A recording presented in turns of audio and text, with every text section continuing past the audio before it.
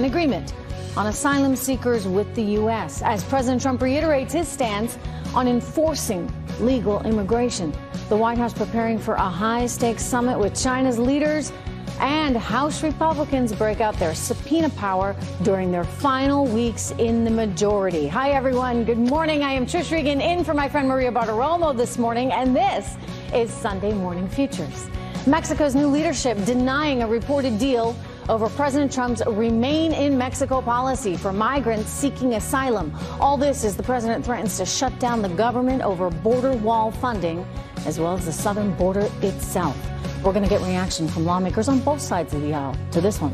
House Republicans subpoena former FBI Director James Comey and former Attorney General Loretta Lynch as part of their investigation into misconduct at the DOJ and FBI leading up to the 2016 election.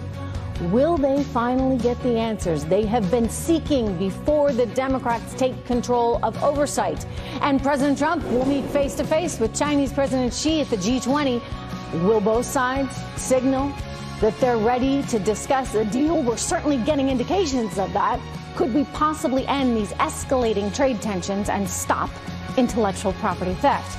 A preview of what to expect and what the president's message should be as we look ahead right here today on Sunday Morning Futures.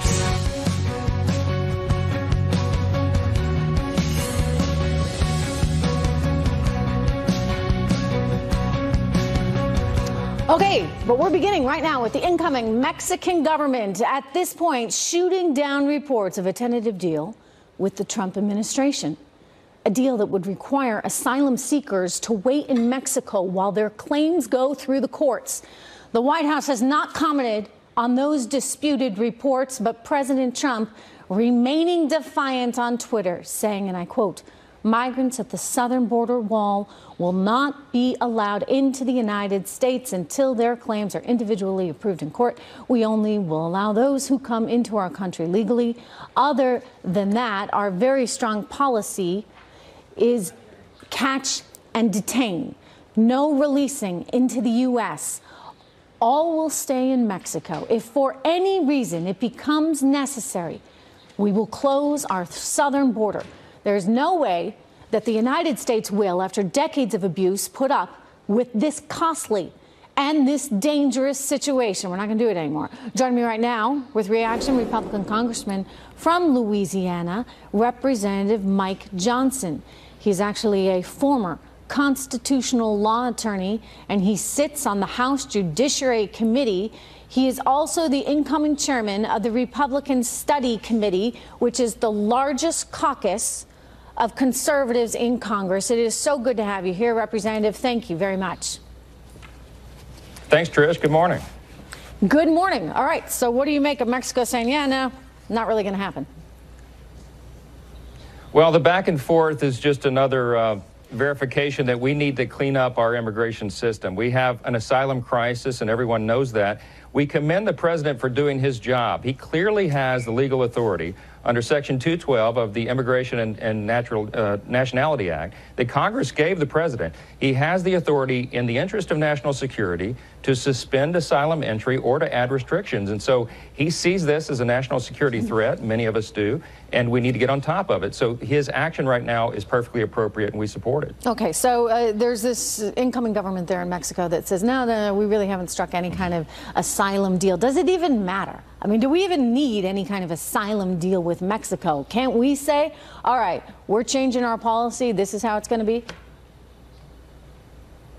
We can. Now, we're a very compassionate nation, but we're also a nation of laws, and so we've got to enforce those laws. We want to allow people refuge when they're seeking legitimate persecution, when they're in legitimate fear of persecution for their families' lives or their own lives. That's the way our legal standard has been over the years, but it's been abused in recent years. I mean, if you look at the statistics, in 2015, the Department of Homeland Security under the Obama administration allowed 81% of persons who claimed asylum without showing any proof of that into the country. In 2016, they allowed 88%. Basically, the word got out that this was a rubber stamp. You could come to America in a caravan or in large groups, and we would just allow you in, whether you had a credible fear and needed asylum or not. Those days are over. We've got to fix that problem. The president gets it, and and this is the first step, a necessary step, I think, to clean it up. Right. You know, you think about the asylum claim and how difficult it is and has been historically to make.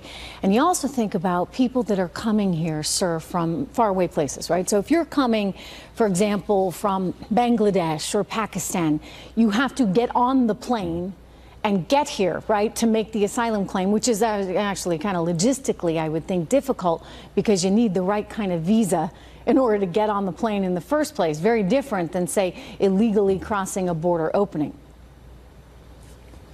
Well, that's right. And the crisis clearly is at the southern border. We have this Central American caravan now. The folks from El Salvador, Honduras, Guatemala who are headed our way, they're not in credible fear, we believe, many or most of them, in fear of their lives. They just don't like the conditions in their home countries. That's not a standard that allows someone to come in and avoid our normal processes to acquire citizenship in this country. Mm-hmm. We have to get on top of it. I introduced a bill early last year to clean up this asylum problem, to clarify what the credible fear standard is and make sure that it's not abused with fraud going forward. We passed it through the House Judiciary Committee. It was made a part of the Goodlatte bill, the comprehensive immigration bill reform that we got on the floor, but we didn't get it passed. We've got to get right back to that. Congress can assist in this, and I think we have a duty to do that. Let me ask you about Mexico's part in all this and whether Mexico can be assisting in it. The president tweeting this morning, and I quote here, "It would be very smart if Mexico would stop the caravans long before they get to our southern border, or if originating countries would not let them form. It is a way they get certain people out of their country and dump in the U.S. no longer." Dems created this problem. No crossings, exclamation point. You know, he's saying it would be smart if Mexico would do this, but I don't know if Mexico has the right incentive to be of any help whatsoever, because as he goes on to point out, you know, they're getting some of the bad folks in some cases out. And I don't know why they would suddenly change their tune and say we're not going to allow it anymore. Do we really need to be putting more pressure right now on Mexico to do its part in all of this? I think that's what the president's trying to do, but we have a new administration coming in. They take office in Mexico, the new president, December 1st. So we're right around the corner of having a new relationship with the new administration. I think that's going to be an important one for us. Mexico has an interest as well. They're concerned that Central American migrants and refugees would be coming through Mexico in droves, caravan after caravan. If we don't stop this problem right now and address this crisis appropriately, Mexico and the U.S. are going to have similar problems. So I do think that they can be a partner with us. They should be. They should be an ally. I think they have an interest in doing so, and we'll see how that unfolds in the coming weeks. Okay, back to us for a second. Talk of a shutdown, potentially. I mean, if the president doesn't get the funding he has been asking for this border wall or some kind of increased security plan, do we see a government shutdown? Well, we certainly hope so. Look, this is a national security interest of ours. We know that there are harmful human traffickers, drug cartels who take advantage of our porous border and have for years. We know that dangerous, radicalized terrorists come across the border undetected and find their way into the country and take refuge there, plotting who knows what. We know that we have illegal opioids and fentanyl and harmful drugs that come across the border every single day. So we have to get on top of this. It is a national security interest and a top priority of the president and the Congress, and we've got to make do on that. And you're willing to risk that government shutdown, right? I mean, because that's, you know, tends not to go over well with Americans, and both parties wind up getting blamed, and people are going to be even more angry with you than they are right now. But is that what it's going to have to come to? I don't think it's going to come to a shutdown. I think that you have people on both sides of the aisle who understand how important this is. There are disagreements about the details about how much wall you need and whether you need an actual physical wall or drone technology or all these other things. There are details in the discussions about it. But I think overall everyone understands that this truly is a top priority, and I don't think we're going to go to a shutdown over it. Democrats, too, they understand it's a top priority? Well, I think quietly and individually they do. They don't, it's not their party talking point, as you know, but they understand that this is a crisis. Everybody can turn on the television and see that we've got a serious problem. We've got to get on top of it. Yeah, see, sometimes I wonder if the talking point is more open borders, and there's no way that Donald Trump and his administration will see one penny of taxpayer dollars going to any kind of fortitude for that wall. I mean, I just wonder politically if they can even get there, sir. Right, because they've dug in their heels on this whole idea that somehow having borders is not American. And so if they turn around and say, okay, we're going to put money into financing a wall or financing drones or whatever it takes, I don't know as it works for them. Well, it's a foolish idea that we don't need borders, of course. And the open borders camp, I think, really is a minority in the Democrat Party, although they're very vocal. I think there are some reasonably minded people on the committees of jurisdiction who understand that we've got to secure that border. And I'm confident and optimistic that we'll get it done. I don't think it's going to take a government shutdown, and I think we can get more of that wall funding. It's a necessity. It's a priority. And as you know, the Republicans are going to hold that line. All right. Well, I'm going to be asking the Democratic congressperson about that very issue coming up next. So stay tuned for that. In the meantime, let me ask you where things are standing now with James Comey and your plans there and your colleagues' plans to try and get some answers before Democrats take hold of things. Listen, I serve on the House Judiciary Committee. I commend our chairman, Bob Goodlatte, for subpoenaing Director Comey, former Director Comey, and former Attorney General Lynch, because we have a lot of questions that remain unanswered. We've been engaging in this joint investigation with the House Oversight Committee for more than a year and a half, and we still have lots of question marks. So we've got to get this done. I think it's an appropriate thing to have that hearing. At the end of the day, we have a constitutional responsibility for oversight of our justice system, and we have to make sure that our top law enforcement agencies are not acting with political bias or that they have some sort of political agenda. That's critical to our institutions, to our rule of law, and we take that seriously. So we're looking forward to that And hearing. you've got questions for Loretta Lynch, too. Absolutely. I mean, you know, at the end of the day, the Attorney General is where the buck stops, and she was in charge of all of this, and so she has a lot of the answers that we need as well. And from my perspective, you know, the Chairman Goodlatte has asked for a closed-door hearing.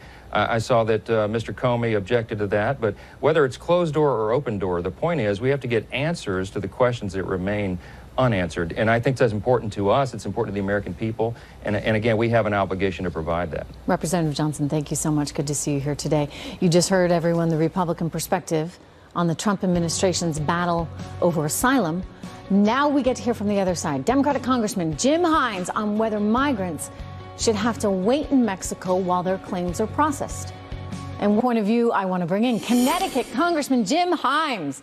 He's the chairman of the New Democrat Coalition. He sits on the House Intelligence Committee. It's good to see you, sir. Welcome. Hi, Trish. So what do you think? What should we be doing right now at the southern border as we watch thousands trying to pour in and thousands more try and seek asylum, hopefully the right way? Yeah, well, you know, that's exactly the right question to ask. And, you know, I think most people understand that if you've got a problem, probably the smart way to solve the problem is to go to the root cause of that problem. And so, look, I don't get too excited about, you know, whether there are American judges on the Mexican side of the border determining the validity of asylum claims or whether it happens on the other side of the border. You know, the reality is we don't have a national security crisis around asylum seekers. We've never had an act of fatal violence committed by an asylum seeker. Right? These are people who may or may not be fleeing danger and violence in their own countries. So do you dispute what the administration is saying, sir, about 500 felons among this group?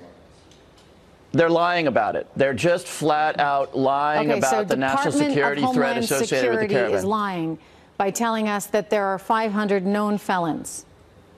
The Department of Homeland Security does not know who is in that caravan. The president, of course, outright lied when he said that there are Middle Easterners in that caravan.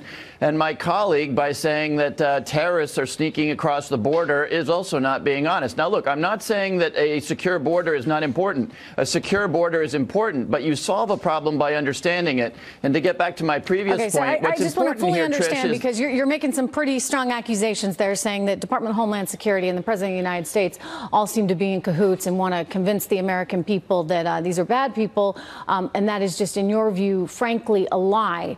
So who is in that group? No, it's not in my view, right? So the president says that there are scary Middle Easterners, and his government says actually we have no evidence of that. Do you dispute the intelligence community's gatherings here that have said there are 500 felons? And other bad actors? I, as a member of the Intelligence Committee, oversee the intelligence community, and no, it is not true that the government knows that there are 500 felons in that caravan. So what is happening here, Trish, and you and I both know this, and by the way, I'm not saying border security isn't important. Describe to me who is in the caravan. You know, Trish, I can't do that because I have not actually gone and talked to who's in the caravan, and neither has the Department of Homeland Security.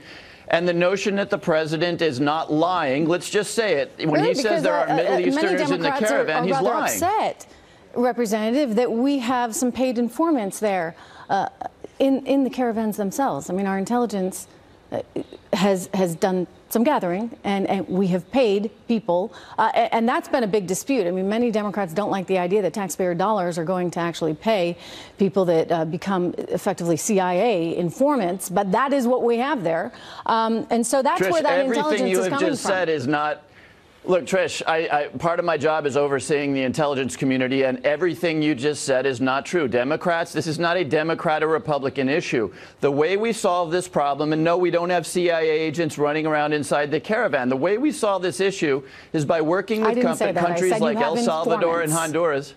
So you don't have any information, no intelligence gathering about who's actually in the group? That seems kind of irresponsible to me, sir. Not much.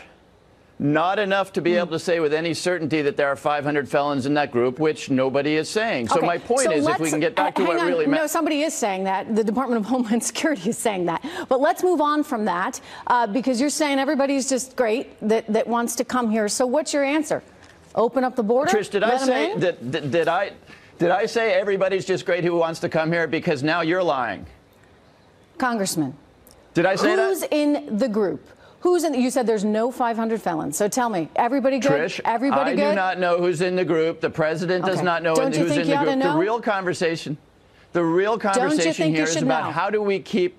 I think what we should do is we should stop these caravans from originating in countries like El Salvador and Honduras. Don't you think that's probably the solution? I think that's a great idea. I'd like to see places like El Salvador, Honduras, Guatemala do their part, especially since we give them so much in financial aid. Exactly. So the way to solve this problem is not to scare Americans that there's Middle Easterners or criminals or felons. The way to stop this problem, of course, is to work with El Salvador and Honduras to try to reduce the violence and the gang violence in their countries, which stops people from fleeing. And Guatemala, and help them to prop up their economies. I get it. I see where it's going, right? This is what we do, right? We help other countries, partly because we're a good country, but we help other countries. Leaving in the first place. We're spending a lot of money in these places as it is. What more do you think we should be doing? We could be doing a lot more, Trish, to reduce the amount of gang violence and violence generally in these countries. And look, we've got a long tradition, starting with the Marshall Plan back after World War II, of helping countries develop their economy and stability, because at the end of the day, it helps us. So look, we can spend the next 50 years talking about how to deal with caravans and migrants at the border, or we could get at the underlying problem. I think most people understand that it makes sense to try to help solve the underlying problem if you want it to go away. What about the here and now? I mean, what do you do about the immediate crisis of thousands of people trying to come to the United States? Well, when you say crisis, of course, illegal border crossings are down year on year. Obviously, we need more secure borders, so don't try to pin wanting open borders on Democrats or on me. Let me just jump in there, because that's an important thing that you said. You believe that we need more secure borders. Yes? Absolutely, as pretty much every Democrat does. Our borders need to be secure, no question about that. So would you work with the president? Would you work with Republicans to try and secure our border there with Mexico? Of course I would, as would most Democrats. Secure borders are really important. I understand it's important, as you said earlier, to tell the American people that Democrats are for open borders, but that is not true. We understand, just as all Americans do, that we need secure borders. Because I never actually said that it's somehow important. Listen. Here's the deal. You have a crisis right now. When you were talking to my colleague, you said the Democratic policy is to push for open borders. You have thousands. I heard you say it. Look, I mean, what was the gubernatorial candidate that lost and is on her apology sour grapes tour? Stacey Abrams had talked about allowing illegals to vote. We heard in San Francisco, well, they're actually doing it with the school board there. You're allowed to vote even if you're in this country illegally. And the concern is, as you see your party grow increasingly radical to the left, and I'm not saying you're there. I mean, you're from Connecticut, but it's a concern that part of the goal is to get more people here so that they can get more votes. I'm glad that you're saying that's not in your wheelhouse, and you don't want to do that, and you do want safer borders. So how do you get it done in such a divided environment right now, especially when there's talk of a shutdown? Do you foresee a shutdown of the government as a result of this border crisis? Well, let me get back to something you said earlier. You said the party is becoming ever more left. We took the majority with 40 seats, picking up seats in places like Kansas, Oklahoma, South Carolina, 3 seats in Virginia. Look, you can run Alexandria Ocasio-Cortez, who won a deep blue seat in Queens, all you like. The reality is that the House Democratic Caucus picked up seats in purple and red areas, Oklahoma and Kansas, that will actually make for a caucus in the House of Representatives, which is probably more centrist and more pragmatic than it was before, because these people who come out of Oklahoma and Kansas, of course, are not going to be exactly like the people who come out of deep blue districts. So what do? We go back to a place where we were, back in 2013, I guess it was, when you had strong bipartisan support for, yes, more border security, but of course for trying to get at the underlying causes. People come here because they're fleeing violence. Let's see if we can address the violence where they're fleeing. They also come here because where they come from, they might make $2 a day. In a place like Stamford, Connecticut, they can make multiples of that. So let's, really get at the underlying economic causes, meaning let's crack down on contractors and restaurants and cleaning services that are actually hiring the undocumented in the United States. Let's make sure people have a way of proving that they're entitled to work here. If you do those things, you're going to spend a lot less time focusing on what's actually happening at the border, because you'll get at the underlying causes of why people are trying to get into our country. I don't dispute that. I think that you have to have a comprehensive approach here. But again, I just go back to trying to deal with the sort of immediacy of the situation. And it's certainly a challenging one, because you can't just say, okay, everybody come on in. But is shutdown possible over this issue? Well, I think it'll be interesting to see that. It really is in the president's hands. I mean, the president wasn't in power, of course, when we did have that brief shutdown associated with Ted Cruz and the Affordable Care Act. I heard you say earlier that it's going to tick people off at both parties. If the president of the United States, who already is a historically unpopular president, is seen as causing the inconveniences and other problems associated with the government shutdown, it's going to be a real political problem for him. It won't be the Democrats in the House of Representatives that are shutting down the government. It'll be the president. Don't worry. There's plenty of blame to go around. Unfortunately, Congress is not very high on anyone's list. But let me just quickly ask you, speaking of that, someone who is trying to position herself again for another big job there is Nancy Pelosi. And it seems as though she's the one in line. Do you agree with having Nancy Pelosi there as Speaker, or do you worry that the party needs new people, new faces in light of the challenges you guys have faced?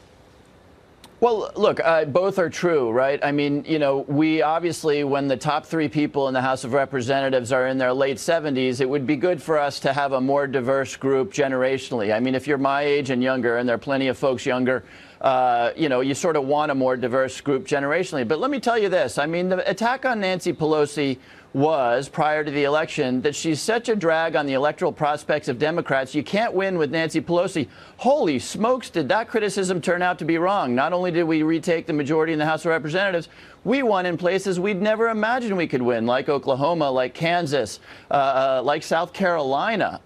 And so the premise that Nancy Pelosi somehow keeps the Democrats from winning, look, you just need to look at what happened 3 weeks ago to know that that is not true. It's a good fundraiser. Anyway, good to see you, Congressman Hines. Very good to see you. Thank you for joining the program. Okay, what should we expect from the bloc on March 29th? But nothing's exactly guaranteed, of course. The deal still needs parliamentary approval before negotiations on new trade or security relations can actually begin. Joining me right now, Christian Whiten a former senior advisor in the Trump and George W. Bush administrations. He's also a senior fellow for strategy and public policy at the Center for the National Interest. Also, the author of Smart Power, Between Diplomacy and War. Lots of credentials. Christian, good to see you. Good to see you. Okay, so what should we think of this Brexit thing? Is it getting any closer? I don't think so. I think what really this is the beginning of the end of Theresa May's career. What she has sold to the Europeans is just a real stinker. This thing does not achieve Brexit, really. It betrays Brexit. It will keep Britain in the European Trade Union, their trade tariffs and customs. All it does is delay what Britain really needs, which is to negotiate a free trade agreement with us and look to a post-Brexit future. And as you point out, this is very unlikely to pass Parliament. Over 100 members of Theresa May's party will probably vote no. Labour, the Lib Dems vote no, so it's probably dead on arrival. Is Theresa May part of the problem then? I mean, I don't think she ever totally bought in, right? I mean, she's different than, say, some of the others that really got behind Brexit.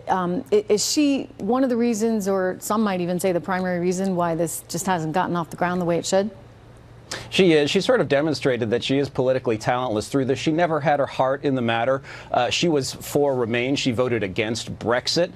It was sort of odd to make someone from that disposition prime minister after her predecessor quit. A number of ministers, even some who were willing to split the difference on Brexit, have left her cabinet, including the person in charge of negotiating the Brexit deal with the EU. So really the wheel seemed to be coming off the car.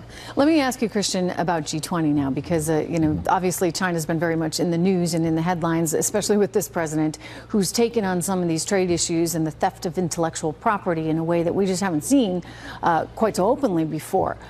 Are we going to get anywhere? Are we going to get any closer to you know, seeing some kind of stop to the IP theft or to some of the tariffs?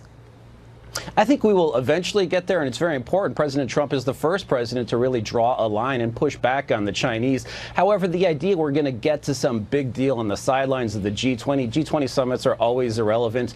This will be an important meeting. It'll be interesting to see what happens. I think President Trump is bending over backwards to be open to making a deal. But if you look at the Chinese dictator, Xi Jinping, the strongman, he really doesn't appear to be in a position yet, in a mood yet, to make the major reforms that are necessary. China's economy is based so much on stealing foreign technology, and he's in a politically weak position himself. The economy there is slowing down. If you look at his conduct at APEC, Vice President Pence was down there for that. Rude, belligerent Chinese leader there. And if you look at what their focus is so far in Buenos Aires, they seem to be very focused on protocol, who gets to attend what meeting and where they're going to sit, and less on sort of any indication or signal that change is coming. Well, turning now to the Republicans on the House Judiciary Committee issuing, rather, Christian, I think, am I going to goodnight you here? All right, I'm going to let you. Sorry for the lack of eloquence on that one, sir, but I'm going to let you go on that note. Hopefully something better comes out of G20. And now I'm going to turn, of course, to the Republicans on the House Judiciary Committee who are issuing subpoenas for James Comey and Loretta Lynch to testify behind closed doors. It's all part of their investigation into the DOJ's actions leading up to the 2016 election. Mr. Comey responding on Twitter saying he's happy to testify but wants to do it in public. Here to talk about all of it, none other than Professor Alan Dershowitz, law professor emeritus at Harvard Law School, also the author of The Case Against Impeaching Trump. Good to see you. Good to see you. In person. Yeah. So your take on this? I mean, is this a last-ditch effort? Well, both sides are abusing the investigatory process. Investigations are supposed to lead to legislation. That's the role of Congress. And yet they use these for revenge, to get even, to score political points. It's just wrong. It's wrong when the Democrats do it. It's wrong when the Republicans do it. And it's foolish the Republicans doing it now because the Democrats are coming in. They're just going to do it twice as much or 3 times as much. And the American public is going to just be paying for subpoena after subpoena, testimony after testimony, and we're not going to learn anything. So all these investigations, and yet, I mean, you've been so critical of the Mueller investigation from the very beginning. You think it's a waste of time, a waste of taxpayer dollars? I do. I think there should have been investigations of specific crimes by sitting U.S. attorneys. But I do think there should have been a nonpartisan commission set up to look into the Russian influence on the election without necessarily trying to indict anybody or pointing fingers. We would have learned something. We're not learning anything from these investigations. By the way, I think Comey is right. If he's going to be interrogated, let him do it in public, because we know that otherwise things are selectively leaked. Yeah. So there's no reason why it shouldn't be public. I don't blame him for that either. And and I like to see what's going on. Of course. I like to know, as a citizen, what are they asking him? What is he saying? And have that unfiltered version of what is going on. These secret investigations are all gotcha. We'll ask you questions in secret. Maybe you'll say something that contradicts somebody else, and maybe then we can send it over for further investigation by the Justice Department. Look, I think the American public wants to see bipartisan work. We now have a Democratic House coming in January. Let them work together. Let them produce legislation on immigration, legislation on health care, legislation on the environment. Yeah, right. But this idea of, as though that's going to happen. Right. But the idea of just spending all the time on investigations, and they're not investigations. They're just gotchas. They're just trying to get even political. Well, I wouldn't use that term, but they are political events designed to score points for their party, and that's just not the right way to use Congress. I agree with you, and I worry that increasingly we're seeing this breakdown in Washington, where they're, as you say, they're not looking at actually meaningful immigration reform or other policies that will get us forward, but rather it's, how do we stick it to the other side? I anticipate a lot of investigations coming forward now that you've got the Democrats in charge of the House. Sure. First of all, the 2020 presidential campaign has begun already. So we're going to see everything geared to 2020, to the congressional races, to the Senate races, to the presidential race. We're going to see politics for the next 2 years. And, whether the Republicans win or the Democrats win, the American public loses. How do we ever get anything done? I mean, it's amazing, right? That this country functions as well as it does. I grew up at a time when Ted Kennedy was friendly with Orrin Hatch, when Joe Biden got along with people on the other side of the aisle. Today, it's become so contentious, so partisan, so divisive, that, again, I have to say it, the American public is the loser. We don't want this squabbling in Washington. We want to see something get done. That's for sure. That's for sure, Alan. So good to see you. At this time, there are some mixed messages over a report that the Trump administration struck a deal with Mexico's incoming government over asylum seekers at the southern border. We're going to talk about that, so don't go anywhere. Alan Dershowitz is back right after this. The question being that if there is movement on what would amount to a major policy overhaul, what would it be? Will it be considered? Is it a political win for the president? Alan Dershowitz is back, as well as our panel, Ed Rollins and former Senator Al D'Amato, here to weigh in as we look ahead today on Sunday Morning Futures.